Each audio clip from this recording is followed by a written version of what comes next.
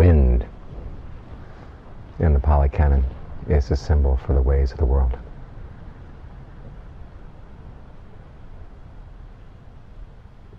Sometimes they're gentle, sometimes they're strong. And they can blow from every which way.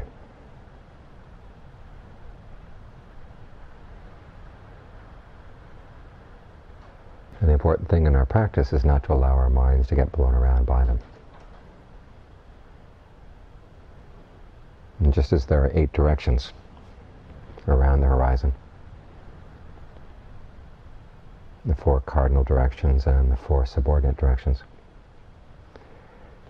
the texts say there are 8 ways of the world. There's gain and loss, status, loss of status, praise, criticism, pleasure, and pain. That's pretty much what the world has to offer. And notice that these things come in pairs. The desirable side and the undesirable side. You can't have one without the other. Which means that if you hope to place your happiness on the desirable side, the undesirable side is going to have to come as well.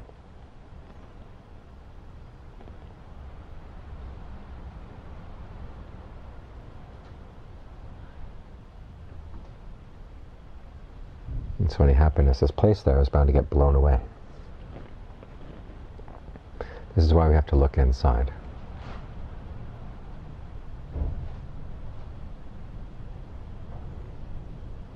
Because as soon as you place your happiness, your hopes for happiness on anything outside, it's like those cushions out in front of the sala this morning. They're pretty light, they get blown away. What you need to do is give your mind some ballast. Bring it into the body.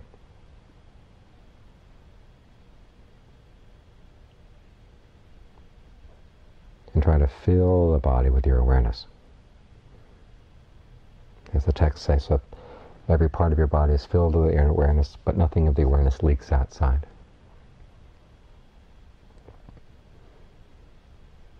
When the mind and the body are together like this, they build up a kind of force field so that things outside can't permeate. The image they give in the text is of a hardwood door. And the ways of the world come thrown at the door, and they're like a ball of string thrown against the door. It just bounces right back.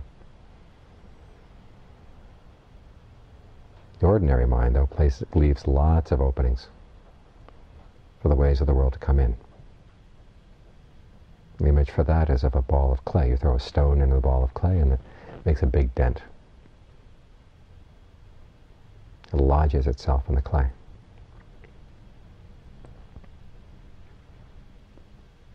So we try to build up this force field here by being consistent. As soon as you let there be a slightest lapse, okay, there's an opening.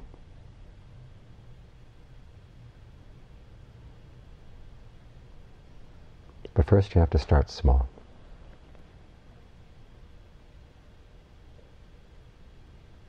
As John Lee once said, if you're not willing to start small, you'll never get things that will grow large. People who start out wanting to do the whole thing all at once end up not getting anything done. You have to go through the practice step by step, bit by bit. Start with one spot that you can stay focused on, and then move to another little spot you can stay focused on, and work through the body step by step by step, and you'll discover lots of interesting things that you would have missed if you try to do everything all at once.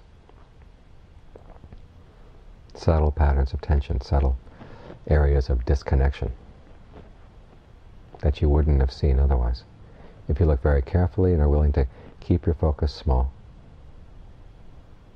just the amount that you can handle.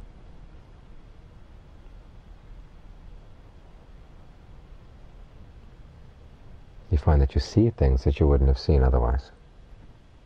You can work through things you wouldn't have been able to work through otherwise if you kept yourself focused on a broad canvas. Focus on what you can handle. And you find that as you work with what you can handle, your strength grows.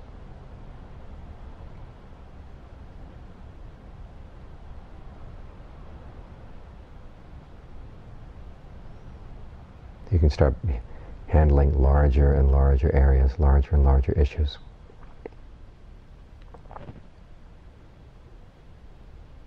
With skill and with finesse. Because you work up to them gradually.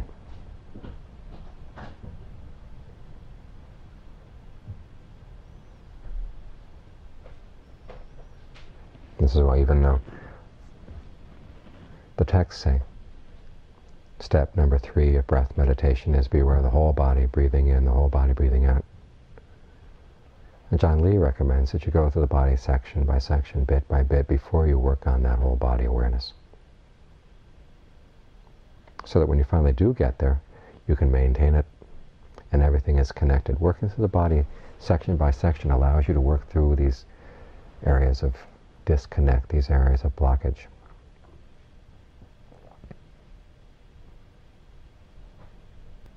That can keep whole sections of your body cut off. Once you've worked through them, all you have to do is focus on one spot in the body and everything's connected right there. It's like you've created a web throughout the body. Like a spider's web. The spider stays on one spot of the web, but because everything is connected, the slightest vibration in any part of the web alerts the spider that something's there. So the spider goes scurrying out to see what it is. If it's a bug, it takes care of the bug and it goes back to where it was before. Ready for the next signal from the web. So you're creating this web throughout the body. You do your best to keep it connected. The more tightly you connect the weave here, in other words, the larger the number of connections you can create, the more stable the concentration will be when you finally do start expanding awareness to fill the whole body. So you breathe in with the whole body, out to every pore, because you've explored them all.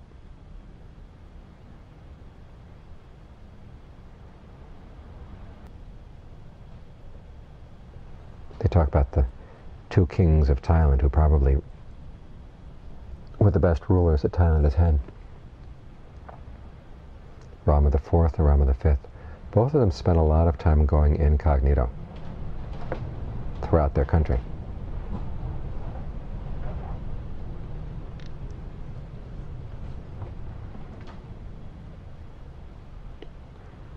Rama IV was a monk before he was king. He would go around, apparently visited almost every province in the country.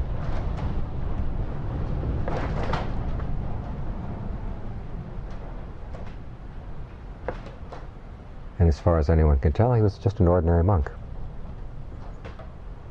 And as a result, he got to see things he wouldn't have seen if he had gone out as a king in all of his splendor and all of his, with all of retainers. He saw things as they actually were, down on the ground level.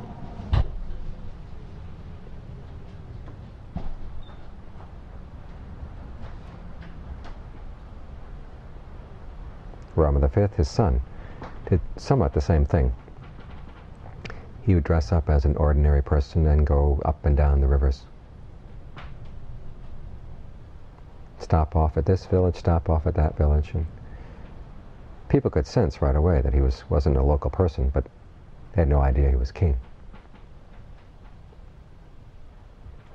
And that was much easier for him to figure out to learn what people were thinking, what was important to them.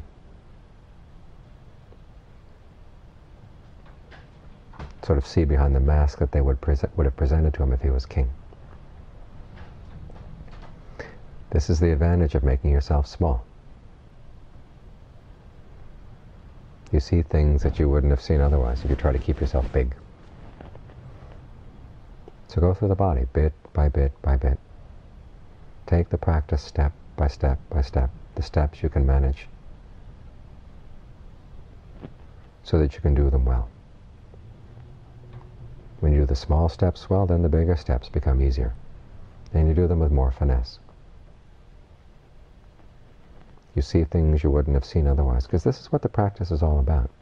It's in the seeing.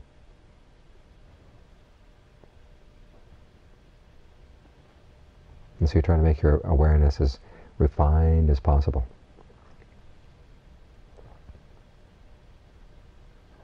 As sensitive to the little things. Don't overlook the little things because they're important.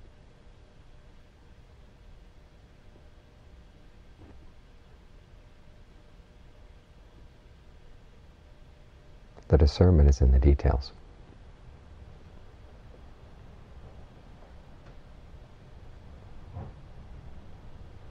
So as you're working on concentration, try to establish a foothold in one part of the body so the breath is comfortable, feels easy, and you have a sense of stability.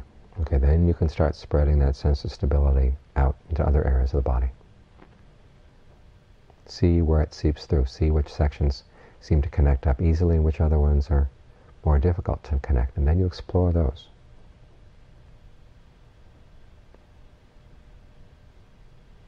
You don't have to be in a great hurry to do this. There was once a student of Ajahn Fuheng's.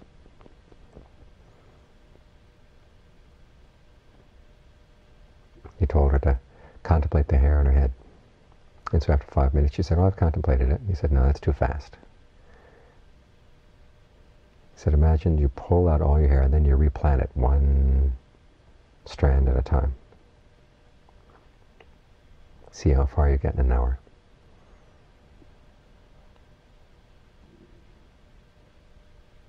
And she said afterwards that she learned an awful lot more about that meditation topic in that 1 hour than she had in many hours of doing things quickly and sloppily, even though she didn't replant her whole head. But it's in the patience and the willing to go step by step by step, look after the details, make sure everything is neatly taken care of.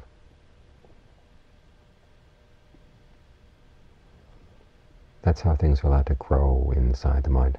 Grow in your concentration.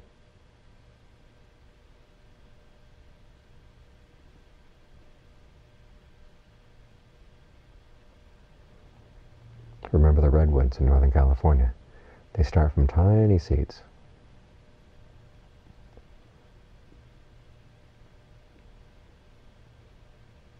They grow to be enormous and they last long. Your concentration can start from a tiny seed, as long as you look after it with patience and don't try to push it too fast.